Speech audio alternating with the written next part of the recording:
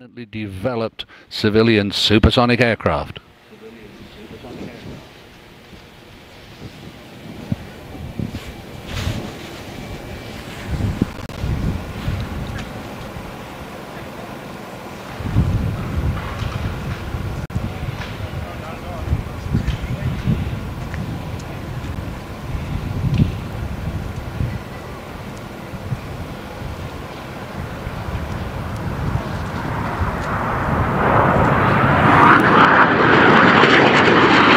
She's airborne.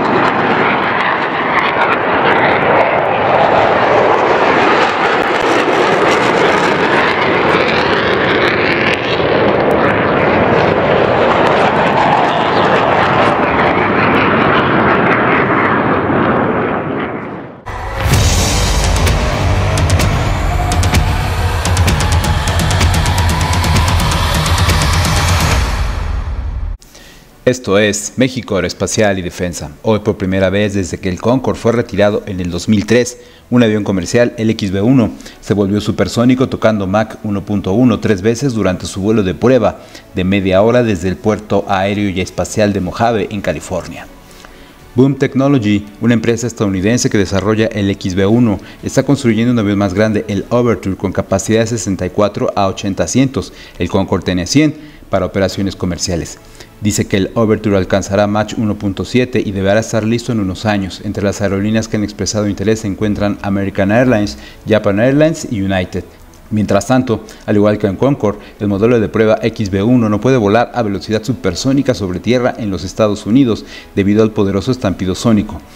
La prueba sobre tierra hoy fue aprobada específicamente por la FAA. El objetivo de Overture es tener una huella de estampido sónico más silenciosa y por lo tanto podría volar sobre tierra y agua, dice un portavoz de Boom Supersonic. El camino hacia el debut comercial del Overture ha enfrentado múltiples retrasos a lo largo de los años. El primer vuelo del XB-1 estaba originalmente programado para 2021, pero requirió retrasos para abordar varias cuestiones de ingeniería y diseño. Aunque estos problemas son comunes en la industria aeronáutica, eso significa que la fecha de lanzamiento de propuesta de Overture para 2029 se modificará al menos un par de veces antes de que el avión supersónico comercial en funcionamiento surque los cielos.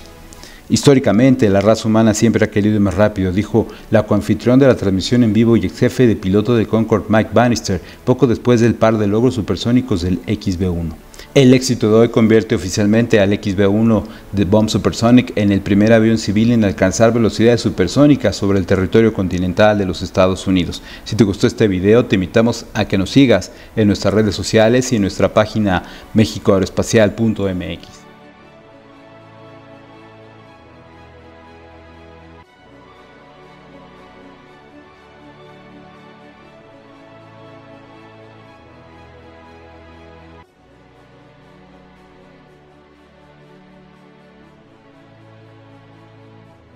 Supersonic airliner that will be going up to Mach 1.7, twice as fast as a conventional airplane.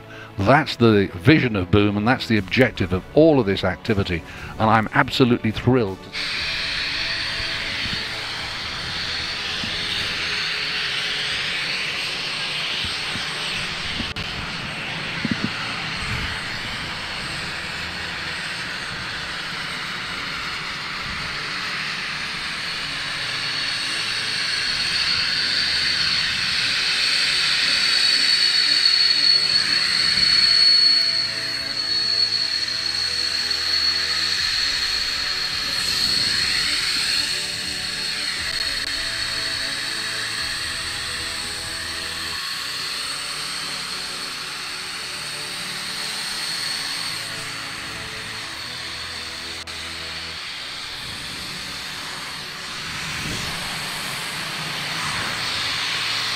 And Geppetto's parked her right on the numbers, right outside the hangar here. And as you can see, or we can see here, people are gathering the cameras, video cameras. They're all coming back from the park line where they were watching the flight. A drone flying past the aircraft to give really good views of the whole aircraft. And I think I actually caught a smile there from Geppetto at that very moment. And you can see the ground crew just getting to work, immediately securing the aircraft. Again, we want to maintain this as a healthy test asset, obviously. They'll do another inspection. So engines are off right now, mercifully. A little bit quiet out here, but you know, they're going to do a walk around of the aircraft to make sure, see if there's anything that they need to get a start on before the next mission. And yeah, they're on their way over there. I think this actually is going to conclude my portion of the broadcast, but I do want to. I have a couple of thank yous that I want to say first. Mike, incredibly appreciative of you coming out and spending your time with us here today and participating in this event. But not only that, obviously you've been an advocate for this mission and a friend of this company for an extremely long time. And you've been super helpful in just, you've given your time to us, and I can't thank you enough for your participation.